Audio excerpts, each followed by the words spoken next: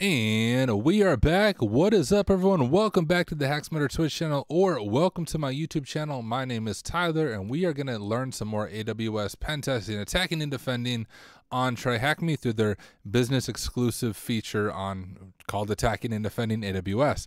Without any further ado, let's just dive right back into it. I will share my screen and wanted to show you guys where we are at now. So in our first part, we finished AWS Cloud 101. We just finished AWS Basic Concepts, and now we're starting a whole new category called Introduction to IAM. Now, if you missed any of these, so maybe you're jumping on the stream late, let me just drop my YouTube link here. Shameless self-promotion. There, I think that's the right link. Let's see if that works. Yeah, okay, cool. That did work. So I just dropped my link in the Twitch chat. Yo, if you haven't subscribed to me on YouTube, please do. That's one thing I ask. You don't need to pay anything. I actually don't even have monetization on my YouTube channel because I hate ads. So I don't make money from any of this. So if you can subscribe, I would appreciate it. All right, let's dive back into Introduction to IAM, understanding the parts of the identity and access management service to set a good foundation for attacking and defending this service, which of course, this is really going to be key as we work our way through this. So a little more theory, but guys, this theory is super important for us to understand and to kind of build that muscle memory. The importance of IAM. Understanding IAM, AWS's Identity and Access Management Service, is critical to attacking or defending AWS account. IAM is a highly complex service with multiple parts. In this module, we'll learn about principles, the people, applications, and AWS services that can act on your AWS account, policies, the definition of what a principal can do in your account, credentials, the numerous ways a principal can authenticate to the AWS control plane, least privilege, how to create a policy with minimally scoped permissions, and how AWS makes that difficult for a developer. Why is IAM so important?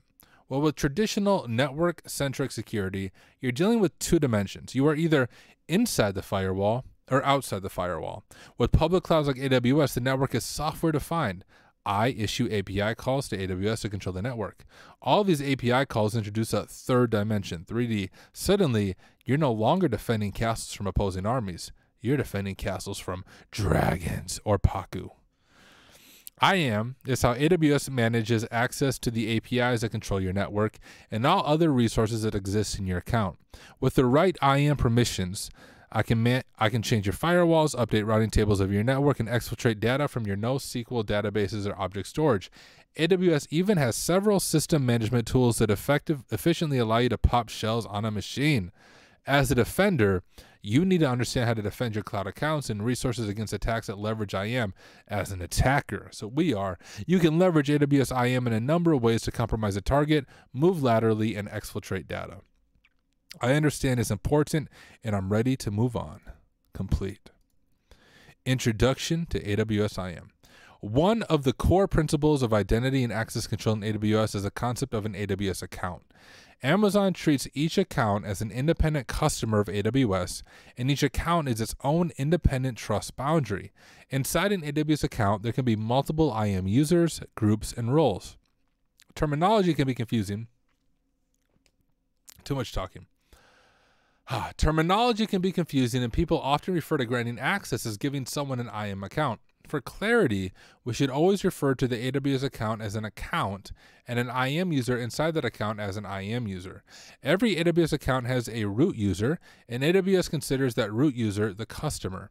Major customer service interactions need to occur from that root user, including building changes and closing the account. The root user is all-powerful and has complete control over all resources in the account, except for AWS organizational service control policies, which we will discuss in a future room. Since the root user is all-powerful, and since there's only one, best practice is to create individual IAM users for each person who needs access to the account and only grant the level of access required for their job function. When creating an account for the first time, the common practice is for the root user to create an admin IAM user and never use root again. At this point, day-to-day access should occur via either IAM users or IAM roles. IAM users combine authentication, identity, and authorization into a single unit. IAM roles typically delegate the authentication and identity to another system and primarily manage authorization. We will discuss users and roles in the next room. Sounds good. Both IAM users and IAM roles require IAM policies to be able to do anything. By default, all API requests are implicitly denied. We will discuss policies and how they work in a future room. For introductory purposes, the user or role is the who can do something, and the policy defines the what they can do. IAM policies define the actions that the user or role can perform on a resource. Almost everything you create in AWS is a resource, and almost all resources can be identified by their Amazon resource name or ARN. AWS defines an ARN as Amazon resource names uniquely identify AWS resources. We require an ARN when you need to specify a resource unambiguously across all of AWS, such as IAM policies, Amazon Relational Database Service, Amazon RDS tags, and API calls. An ARN consists of the AWS region, AWS account ID, service, and some identifiers for the resource, commonly the resource's name. ARNs are unique across all of AWS. For example, this is the ARN for an EC2 instance and an IAM role. So we see EC2, account, instance, and then we have the instance ID. And then there's our admin role. Trivia. ARNs almost always begin with ARN AWS. The second field is called the partition. Most AWS customers are in the AWS partition, but there are several other partitions including GovCloud, AWS China region, and a handful of other top-secret partitions built for the U.S. government. For instance, Chinese law requires AWS China to operate in partnership with Chinese companies and not solely by Amazon. AWS requires the use of an access key and a secret key and an optional session token to authenticate calls to the AWS APIs. These keys sign the request and identify which user or role and which AWS account the request came from. We will discuss credentials in more detail in a later room. Multiple AWS accounts can be members of an AWS organization. This is typically done for management and consolidated billing purposes. Typically, there is no implicit trust across accounts in an organization. However, AWS has introduced some new features that blur the boundary and allow the organization management account to modify and manage the member accounts. And then we have a diagram just kind of explaining that. All right, complete this room and move on to IAM principles. All right, there we go. We are not going to take a 5-minute break, but just for the sake of YouTube, I'm going to stop recording and start recording again. So for those of you watching on YouTube, I know this is a short video.